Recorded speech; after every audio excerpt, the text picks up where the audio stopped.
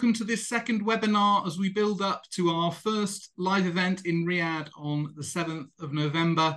Today, we're going to be talking about international investment trends. The booming economy in Saudi is creating huge opportunity for foreign investors. We're going to navigate some of the opportunities and challenges through the course of this conversation. We're also going to talk about outbound investment, particularly into the UK, and the type of investments that Saudi families are interested in making. I'm joined by three esteemed panelists who we're going to talk to over the course of the next hour. As always, with our content, we enjoy questions and comments from the floor. I'm going to be looking across the chat and Q&A, and I'll bring your questions and comments and thoughts to our panelists as we move through.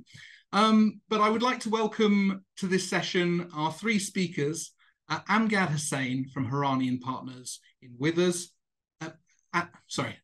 Husein from Hourani Partners in Riyadh, Hussein Haeri from Withers in London, and also Mark Brooks from Mark Brooks Education. Welcome, gentlemen. Thank you for having us. Brilliant. So, Amgad, first of all, it'd be great to hear a little bit about your practice in Riyadh and the type of clients you help from Saudi.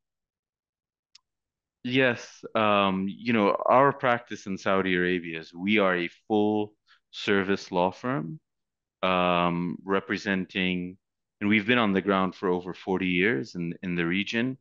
We have offices in Riyadh, Jeddah, and Al Khobar, so we are in the three main cities in Saudi Arabia, and we are a full service law firm handling corporate commercial matters, disputes, foreign direct investment into the kingdom, and of course, our family practice, high net worth individuals who are investing, obviously, both in kingdom and out of the kingdom. Fantastic. Thank you for that introduction. Hussein, perhaps you could introduce what you do at Withers.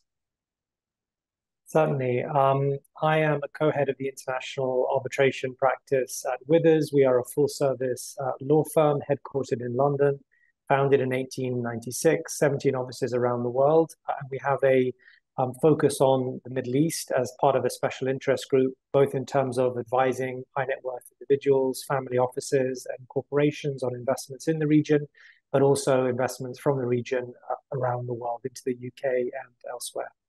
Delighted to be here. Thank you. And finally, Mark Brooks. Mark, if you could introduce what you do. Thanks very much, David. I'm an educational consultant, and what that means, I work with families all across the world, advising them on the best British boarding school for their child. And I've just flown in from West Africa, where I've been for the last 2 weeks, helping families. And my background is working in boarding schools as well. So I've worked in a number of boarding schools, got an MBA on how parents choose an independent school. And recently I was recognised by the Department for Business Trade as an export champion for the work that I do as well. So 24/7, I'm working with families on boarding schools. Fantastic. Well, look, great to have you with us. Amgad, just to come to you first, we read a lot in the press about the booming economy in the Kingdom of Saudi Arabia.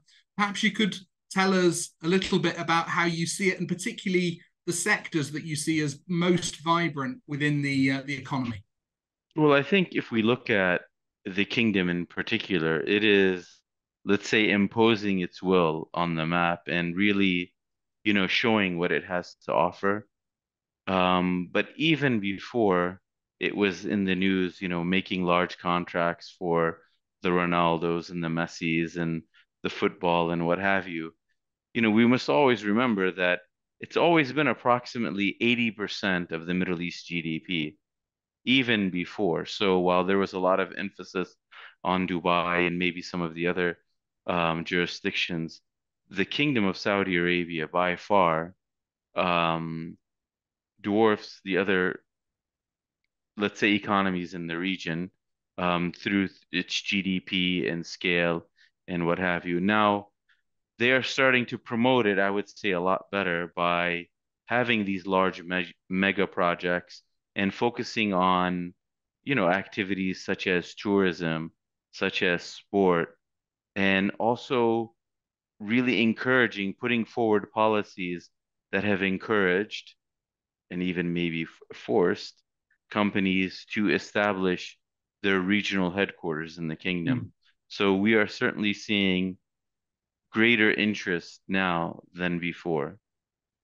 And the key to growth for those who are really serious about growing in country, as you're saying, is having substantial presence there on the ground, local entities, Absolutely, isn't it? I mean, perhaps you could tell us a little bit yeah. about how you help foreign companies who are serious about doing business in the kingdom. One of the things, historically, when we look around the region generally, in Saudi Arabia specifically, everyone had in their mind that these 51-49 relationships, that you needed to have a local partner and what have you. And, the foreign investment regulator that is established today, which is the Ministry of Investment Saudi Arabia, was established in 2000, 2001.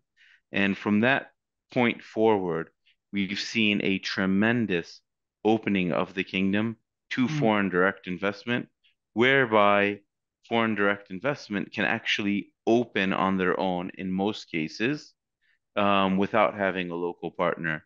Now, for many commercial reasons, it may make strategic sense to have a partner because a good partner who's cooperative and sharing the risk and the benefits and what have you can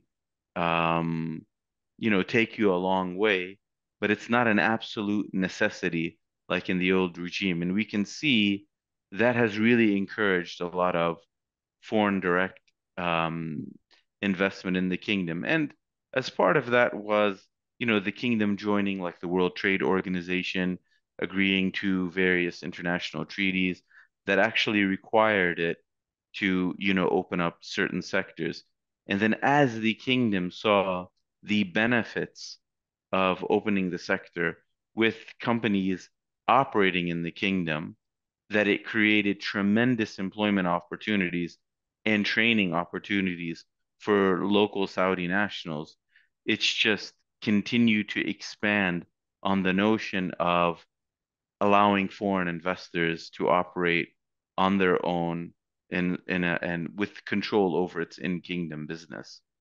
Interesting. And do you see any particular jurisdictions as a source of the foreign investors? Are there parts of the world where you're getting more inquiries from coming to set up, or it's very easily spread? Is it from Asia to the US? Yeah. I mean, I would say if we look at, let's say, the top 50 economies around the world, whether it's within Asia, Europe, North America, and also the surrounding GCC countries, we are seeing more and more investment in a broad range, whether it's consultancy companies or law firms and what have you, to large industrial manufacturing, to technology, and even startups, venture capital and what have you, that are tapping into the local Saudi Arabian startup scene with the universities in the kingdom.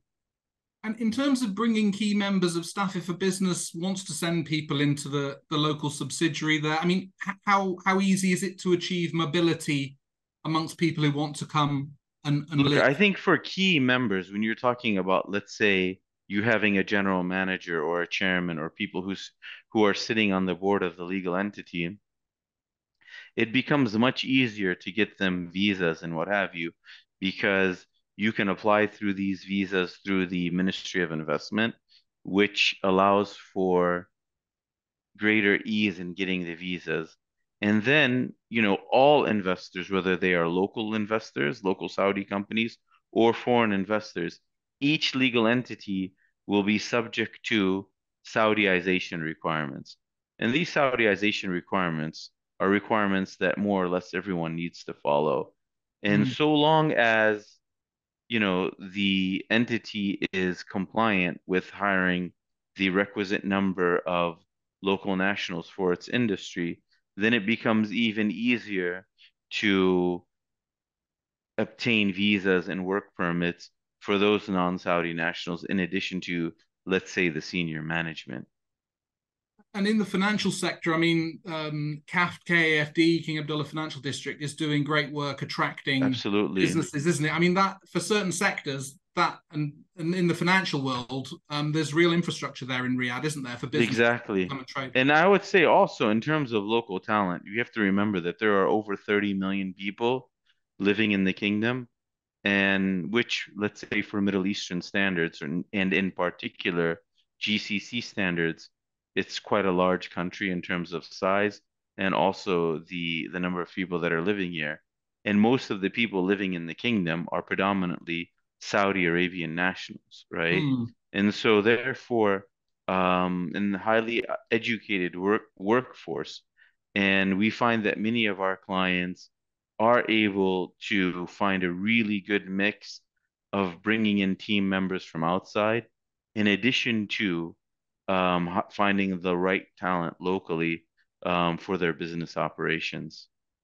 And it, as you mentioned, is a geographically very large country. I mean, how do you see the opportunities spread? Is it focused around some of the key cities? Are there certain regions that are more economically active, or are all sort of regions participating in the boom in the economy? How do you Well, see it spread? fortunately or unfortunately, we are seeing a major expansion in the Riyadh region in particular. And I say unfortunately because it takes a lot more time to get through Riyadh traffic than it used to be. However, I would say still the number one priority is Riyadh, and we're even seeing a lot of, and there's the government is heavily emphasizing Riyadh as well, and we're seeing many people moving from places like Jeddah and Al Khobar and other, parts of Saudi, especially the local Saudi nationals to come in and work in Riyadh. But on top of that, as we see the mega projects expanding and developing, I think you'll see a number of people, leaving the concentrated cities of Riyadh, Jeddah, and Al Khobar, and, starting to work in areas like, let's say, Neom or Red Sea, and even in the south, because the Mm. government is trying to create opportunities in other parts of the kingdom so that it is not only heavily concentrated in Riyadh. But certainly the action now is in, there's the new regional headquarters requirement where the government is encouraging foreign investors to establish their regional headquarters in the kingdom. And we are seeing that primarily these regional headquarters set up are being established in Riyadh. And generally, I mean, the travel position is opening up, isn't it? In terms of now you can get visa on arrival. There's also I read some liberalisation planned around business visits as well. I mean, the tone of visitors coming into the country is very much positive and open, isn't it? And welcoming. When I visited Riyadh in the last year, I found it a very And we welcoming can see place. the infrastructure. I mean, if you look at, for example, the airport in Riyadh, the expansion in they will call it King Salman Airport, with the new airline of Riyadh Air and the new airline in Neom. And so when we're seeing now that it's becoming even easier to travel domestically, Mm. and in addition to once Riyadh Air becomes up and running, we'll see significant changes in terms of the ease of international travel between Saudi and the other countries.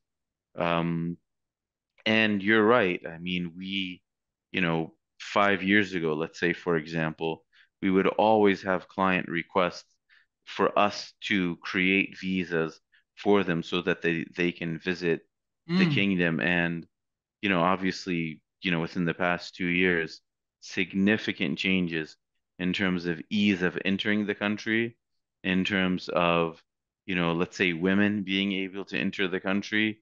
And people are coming here for, let's say, many of the sporting events. People would primarily come for business only or coming for religious purposes of Hajj and Umrah. So, for example, at the end of this month, we're having the boxing match of Tyson Yeah. Fury and Francis Ngannou, and you'll see many of the people coming in from outside, or the Formula One races and what have you, which, even a couple of years ago, we really didn't see that much of that. Well, you mentioned that the sport is not to get distracted by the sporting industries, because actually versus the overall economy, it's not a large part, but actually it does give you visibility, isn't it? You are on the stage there. in terms of sport, whether it's in football or boxing or other areas. I mean, do you think that the foot drive into sport does have Well, I think it's part of the knock-on? whole tourism ecosystem, right? So, now they're having, I'm not into golf, but they have a major golf tournament that's coming. They're having the Formula One races. They've had already several high-profile boxing matches. They just announced a UFC, the first UFC main events coming to Saudi. We've done a lot of work, for example, with the WWE. So when you look at it, we've having sponsoring marathon races. So when you look at it, let's say one each individual event, it may not mean much. However, when you build it all together, and let's say the aggregate of the marginal gains of these events together, tying in with tourism as being one of because I can tell you when these events are on, the hotels are full, and I think it's part of the whole tourism ecosystem. And the legal market is changing locally. I mean, how do you see the changes in the legal market, and what you think that's going to mean as well for collaboration with foreign firms on legal matters? Absolutely. I mean, we are seeing just within, the past 18 months, a doubling of the number of law firms that have entered the kingdom. And honestly, we are still an underserved market. We have to put in perspective that, Saudi is a G20 country, right? And there should be 100 international law firms here, right? But the reality is we probably don't even have 20. So while the supply has increased, the demand is still there, and there will be demand and appetite for legal services. In addition to that, the government it was very normal, let's say, for the government to hire law firms that are based either outside of the kingdom or in the UK or in the US and what have you. And starting in particular in 2024, there's been, and other consultancies besides legal consultancies, a push by the government that for government contracts to be dealing with those firms and entities that are having entities in the kingdom. And so that's encouraged a lot of firms that are dealing with government entities and quasi-government entities to actually set up in the kingdom. Fantastic. Hussein, if I can just bring you in on that and the change you see in the legal market in the Kingdom of Saudi Arabia. Absolutely. I mean, one of the key things for cross-border investments and investors is the security of legal framework and the ability to have appropriate and neutral fora for adjudicating disputes. And arbitration is paramount among those options because it allows for neutral and flexible dispute resolution. And Saudi Arabia has really made significant strides in this area in the last decade. So they've got a new arbitration law with various advantages in terms of party autonomy and flexibility, and basically supporting the arbitration process in Saudi Arabia and relating to Saudi parties. And the second development is in some way related to that, but it's the enforcement law, because that also facilitates the enforcement of arbitration awards in Saudi Arabia and in the court system, subject only to very limited exceptions. And the cumulative effect of these two combined measures provides much greater degree of security, of flexibility for dispute resolution, which of course can facilitate the cross-border trade and investments that we're starting to see. Thank you. And Amgad noted that the Saudi economy is 80% of the GCC. As head of Middle East at Withers, do you see similar where there's a good chunk of your client base are linked to key families and businesses in the Kingdom of Saudi Arabia? We do. And I mean, as a firm, we've always had a lot of Saudi clients and family offices. Of course, Saudi Arabia is quite particular compared to many countries in the world in that I think it's something like 62% of the private businesses are at least family-owned businesses. So that sits very well within Withers' historic private client focus and strengths. And we've advised a number of very prominent individuals, families, institutions relating to Saudi Arabia over many years, but that is certainly increasing as things open up in terms of investment and trade flows. And in terms of the appetite for investing into different types of investments for these families, whether it's hotels, hospitality, tech, pharmaceuticals, these are some of the areas that we've been advising, not just for the families on their own personal tax positions, but on global structures, taxation, joint ventures, and then the transactional work relating to those downstream investments. And we were chatting about the sports sector and how that is, while it's not, doesn't move the dial in terms of the actual, the totality of the economy, is an interesting area. And do you see that also flowing towards the UK? I mean, obviously there's lots of sports clubs that have received interest and backing and investment from key Saudi clients. So what's your read on that, on the sports side, and interest you see from there? No, absolutely. It's definitely relevant. We have a preeminent global sports practice, and so we see a lot of activity in that sector from investments from Saudi Arabia and elsewhere in the region.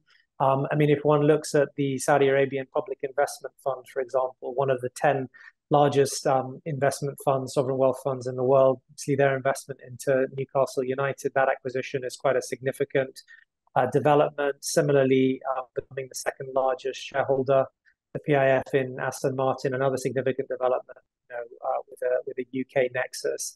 But more generally, we see a lot of activity in the sports sector and in other sectors. And just to consider, in the last year, trade flows between the UK and Saudi Arabia has almost doubled. That gives you a sense, I think, of quite how much activity there is at this time and looking forward. And just zeroing in on the family office market, I mean, and family office clients in the kingdom who are investing globally. I mean, how might you work with them? How do you find you get engaged by them? But there's a real variety. It can be everything from individuals who have assets in the UK, who want to acquire property here, who need taxation advice here, to working with a trusted advisor of many decades to a family, to full family offices and multi-family offices, and advising more on also the downstream investment and structuring related issues on the corporate side.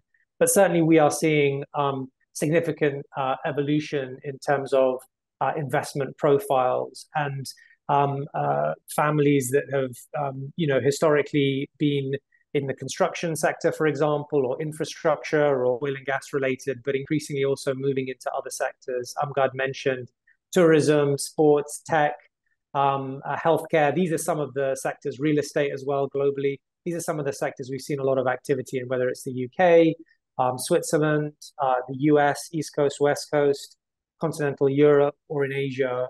In all of these jurisdictions where we have offices, there's quite a significant line of activity and deal flow with families from Saudi Arabia. Thank you. I mean, Amgad, just for your perspective, I mean, how do you see the family office market, or the internationalized family business, if you like, locally, and how that's developing and improving learning?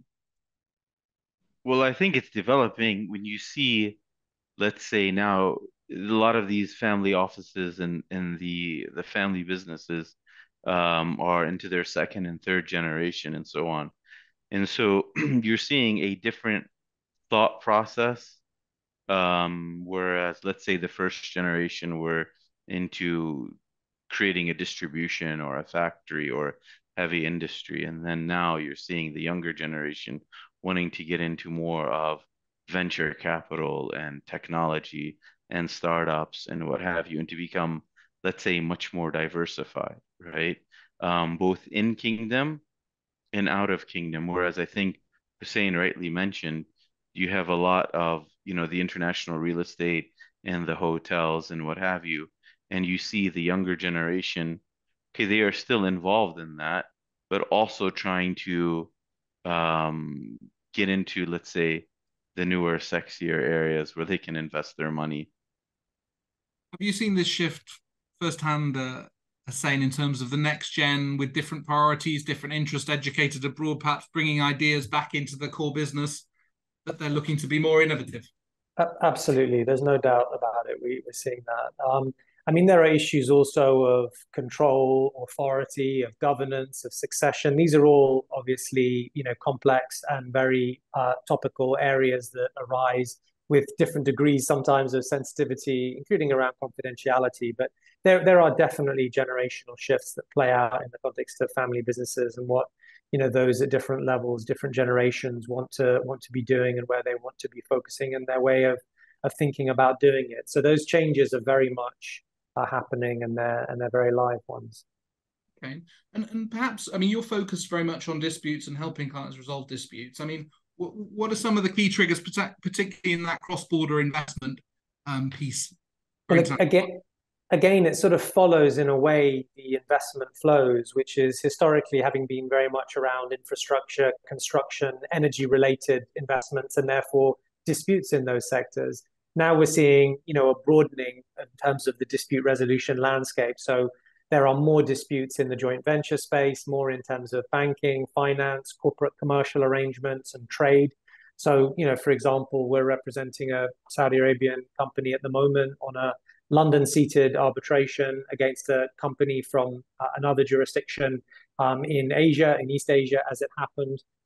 And this is not any of those more traditional sectors. So there's a broadening in terms of the dispute resolution landscape, which in some way follows from the broadening in terms of the investment landscape. And obviously the UK GCC trade agreement, which is in the process of negotiation and potentially conclusion maybe as early as this year.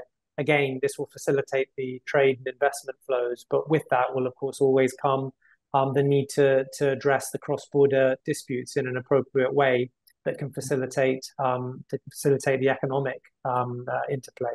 I mean, Amgad, how do you see disputes in your practice? Is it something you get drawn in on, involved in a lot, or not so much? Yeah, I mean, you know, we've seen historically, if we look at, let's say, 20 years ago, you know, in many cases, the families would try to resolve their differences without going to court or without, and in particular, when the patriarch is alive and has control over things and is able to sort of deal with the situation without a formal, let's say, dispute resolution process, right? But as investors or family members become more sophisticated, they are also seeking the advice of counsel.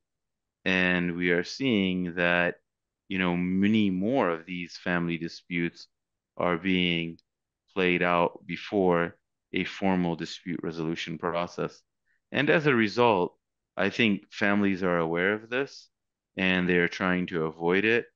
And that's why when the patriarch is still around, to try to make sure that the proper documentation is in place and the proper structure is in place to deal with the issues in advance, to avoid going through a formal dispute resolution process.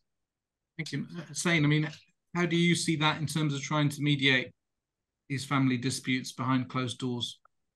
I would echo what Amgad says. I think there's a lot more focus on prevention and managing these things actively, but equally there's also a sort of professionalization in terms of the way of dealing with these sorts of disputes. And there's a preparedness where, you know, rights are at issue also to ensure that they're not somehow lost or curtailed. And I think that means also increasingly that there are more disputes coming from the region. And if we look at the statistics of the major international arbitration centers in London and in Paris, for example, the LCA, the ICC, we do see a notable and increasing proportion of the parties in their arbitrations do come from Saudi Arabia and from the region.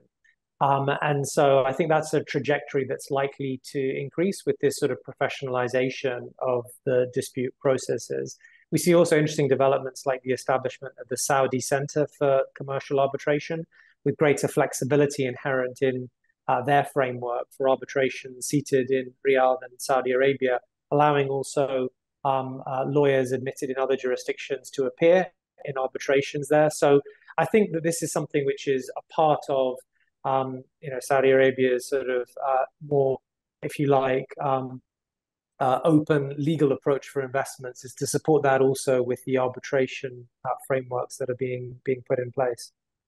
Fantastic, thank you. Well, Mark, just to bring you in, I mean, education is one of the UK's top exports. The brand of British education is well known globally.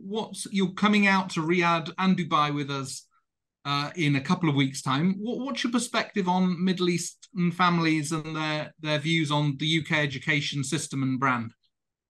Yeah, there's a fascinating talk so far from Amgad and Hussein, and I'm really excited to be visiting Saudi and also to Dubai. And I think as they were speaking, what's really struck me is their growing nations, and education is fundamental. It's the foundation, the bedrock for those growing nations.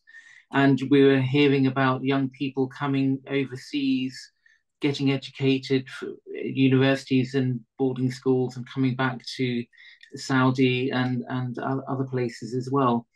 I think education has changed. It used to be the 3 R's of reading, writing, and arithmetic. But as we were talking about the careers that Amgad and Hussein were giving examples of, there's 5 C's instead of 3 R's now. And that's critical thinking, creativity, communication, collaboration, and character.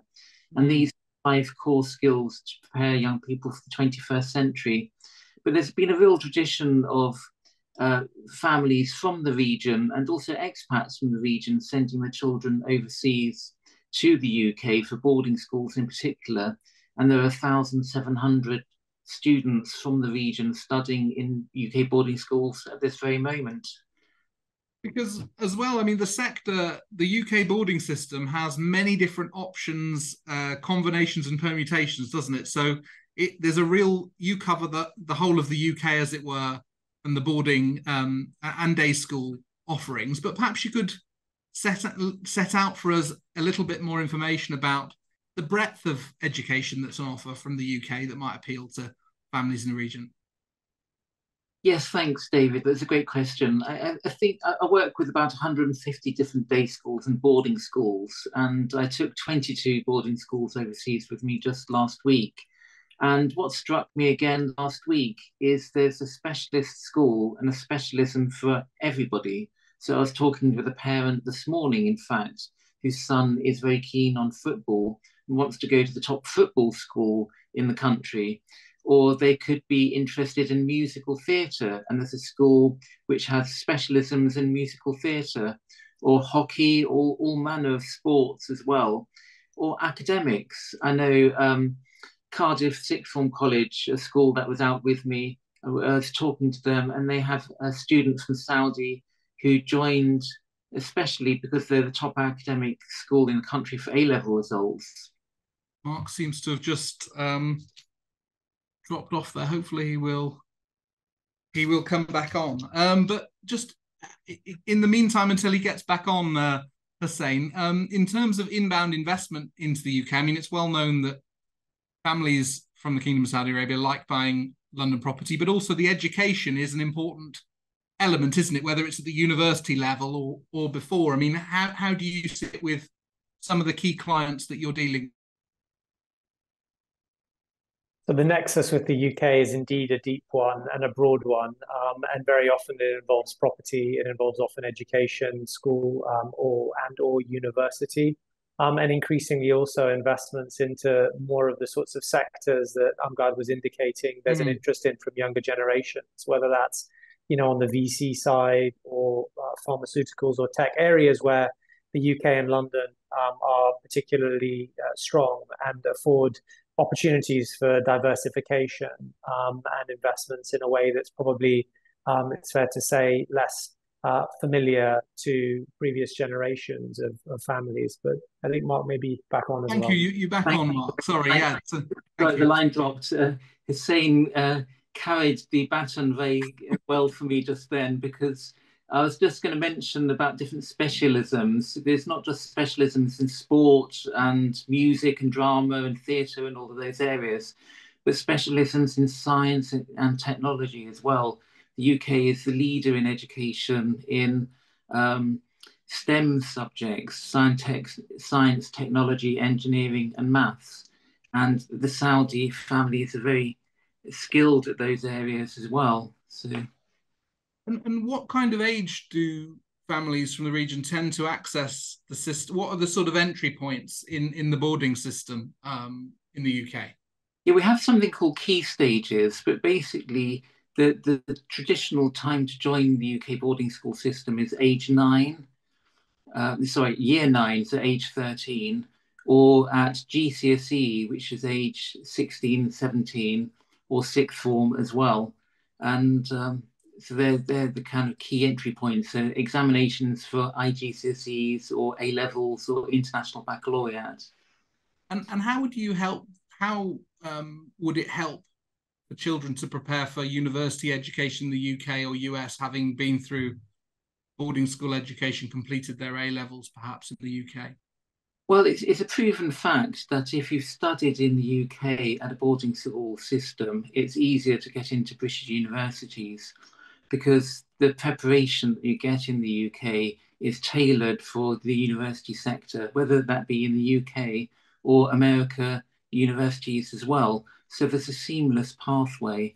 And another factor is they get to know the universities, they write their personal statements, they go on visits, and some schools are based in university towns in Oxford and Cambridge, and actually lecturers from the university take part in lectures in the schools as well. So there's a real synergy between the UK school system and universities going on, and a seamless pathway between the two.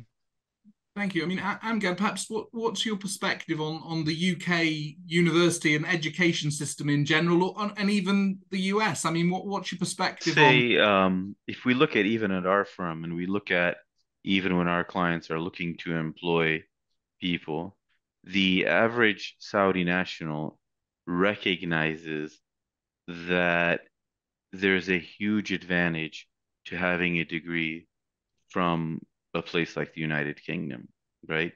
Even in our firm or our clients, when they are looking for new hires and what have you, because it shows a level of discipline, it shows a level of commitment, it shows also a level of being able to do the work, right?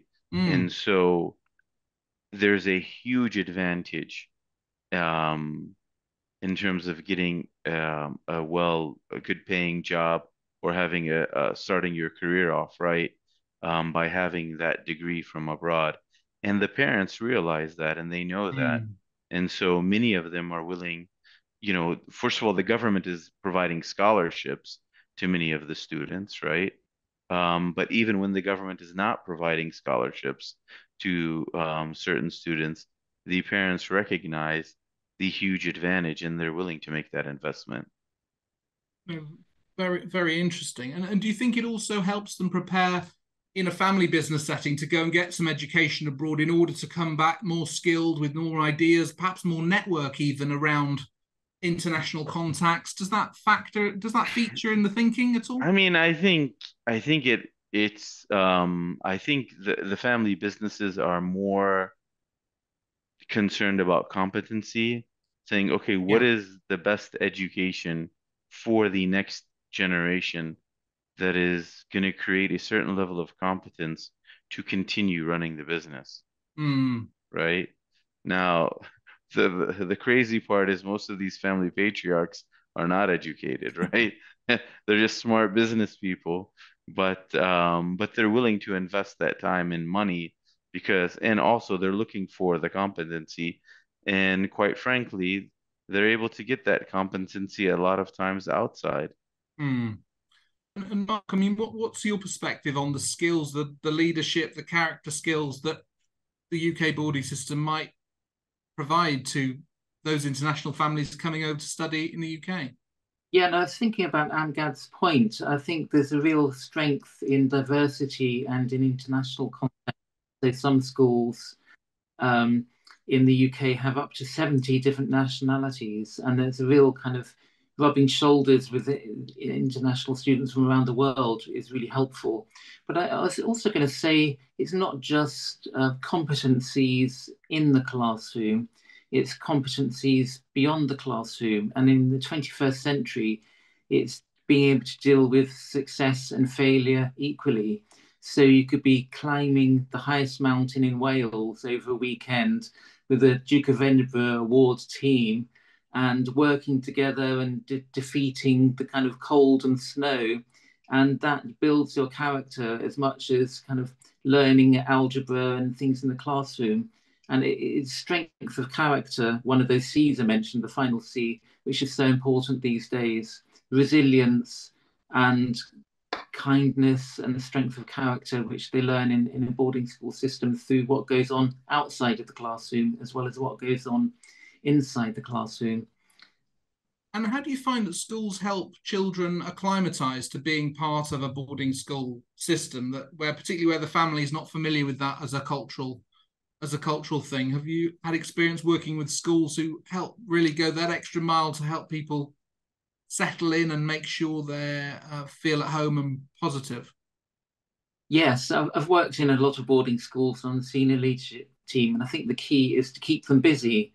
So there's no time to stop and think. There's house song, house competitions, weekend trips, everything to keep them busy, and sports competitions and extra study.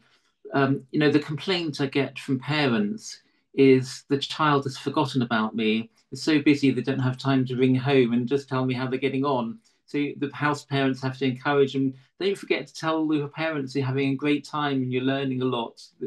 They want to know. So it's not homesickness. It's kind of really kind of falling in love with the school after a few weeks and really kind of hitting the ground running.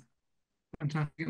And Amgad, in terms of outbound investment from clients in Saudi, I mean, there's so many good opportunities in country at the moment. Is it a higher benchmark now before investors actually look abroad for investment, or what's your read on appetite for, I guess, foreign investment and diversification? Yeah, I would say there will always be an appetite for foreign investment and diversification because there are just simply opportunities abroad that are not offered in Kingdom, right? In the same way there are certain opportunities, in Kingdom that are not offered abroad, right? And it's a part of the diversification, it's a part of the risk management.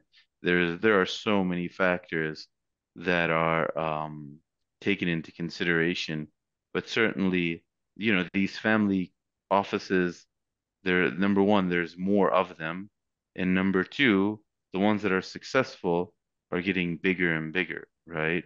And so they will continue to look for, and we were seeing more activity in the investing abroad. And if they're looking for, say, technology stocks, I mean, I suppose the US being the number one market for those kind of investments, I mean, where might the UK fit in? I mean, I know many families in the kingdom like to have a property in London, or as Hussein's I think, yeah, definitely but, the traditional investments, where number one, the UK remains a jurisdiction that is heavily sought after. It has a very stable legal system. It has the infrastructure of, the education, housing, the geographic location, the history. And so it will always maintain, its role in terms of, even for those that may be investing, let's say in the United States or elsewhere, definitely the United, and even geographically, it's only like what, a 6.5 hour flight effectively from Riyadh. So, it's not very far.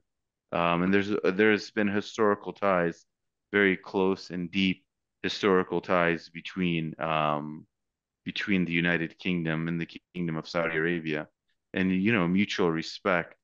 And the Saudis, they trust that, and there's a certain level of comfort in that. I mean, Hussein, obviously that plays into your themes and the type of clients you're right. That those close historical ties are a very important part of business and trade flows.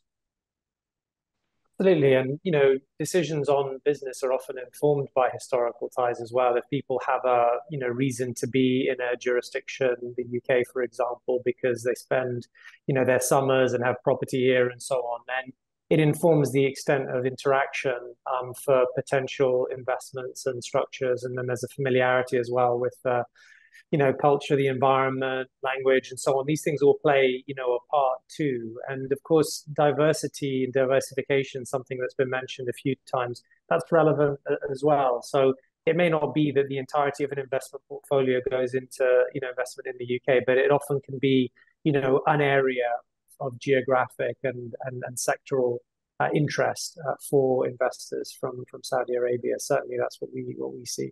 Because the technology sector here in the UK as well does have its niches, and there are very good technology companies that are here. I mean, do you see in like fintech and technology, there's a great offering here in the UK for foreign investors, such as from the Kingdom?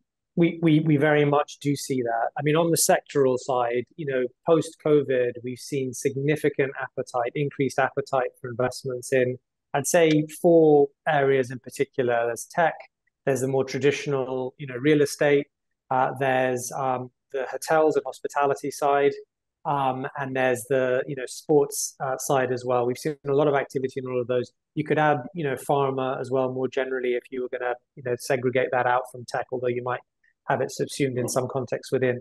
And as part of this, obviously VC and how it interplays with different areas. But essentially, these areas have seen a lot of growth and turbocharged in many respects. I think, in parallel with COVID. And certainly from the Middle East, there's appetite in these areas. I mean, not exclusively, of course, still industrial manufacturing has its role and so on. But these areas have I think, we've seen significant growth and development in them. And we've got significant transactional practices on these areas as well as on the private client side.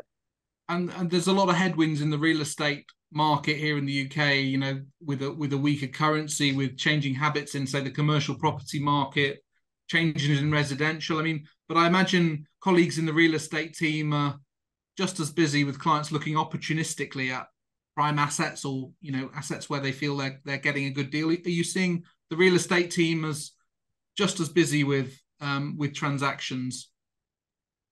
Certainly there's activity. I think, it can depend on appreciation of value as well for buyers and sellers at a time where obviously interest rates have increased, quite considerably recently. So this is something that, is always, of course, paramount. Is the price right for the buyer and the seller? But there are certainly opportunities, and there are certainly, significant transactions that are continuing, notwithstanding, that environment. Thank you. And we're coming towards the end of this webinar now. Amgad, I'd just like to get your thoughts on the growth path of the Kingdom of Saudi Arabia, the trajectory of the economy, going like a train right now. Do you see the growth continuing to head on upwards as we move towards 2030 and Vision 2030? Well, absolutely. And in particular, if we look at the price of petroleum, it's still a petroleum-based economy in terms of where the investment is coming from and the spending by the government. So, the oil prices are not coming down anytime soon. At least, let's say for Saudi standards, that makes it quite profitable, and the ability for the kingdom to continue to invest. And, and we see every day the government announcing new projects, new initiatives, and what have you. The government and also the private sector, but primarily being led by the PIF. And, so we definitely see going into 2024 and 2025 and into 2030, the continued growth. Thank you. And Hussein, I mean, you travel to the country frequently. I mean, what kind of changes have you observed, and what do you see of the growth path as we go towards 2030? I think it's the hard and the soft alongside each other. I mean, the infrastructure growth is really impressive, but it's also equally important. I think the soft side, if you like, namely, facilitation, visa access, and the changing, shape of international travel and tourism in the country. So I think if you had either of those, you'd have a significant development. But I think both in parallel makes it, really quite notable.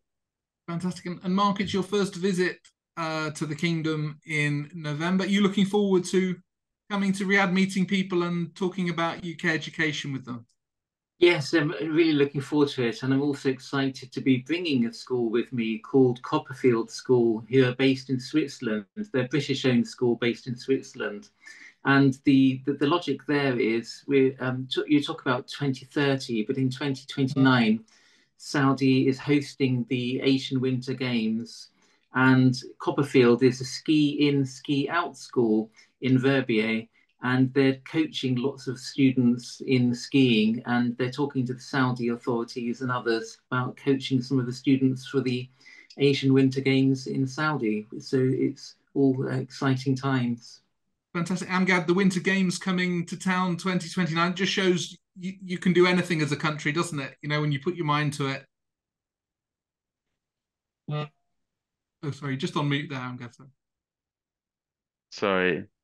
Absolutely. I think people would be surprised by the geographic complexity of the kingdom, where, it's not one big desert, right? So, I think Hussein mentioned earlier that he's going to Eba, so he'll see the baboons and the forests and what have you running around. And then, you have up north where you can actually ski, and they're putting in the infrastructure for the ski. And absolutely, and I think people will be surprised at sort of the geographic diversity that the kingdom has to offer. Wonderful. Well, look, thank you for joining me today. It's been an enlightening conversation, and we look forward to sharing this. But thank you to my panel for joining me this afternoon. Thank you. Thank you, David. Thank you for having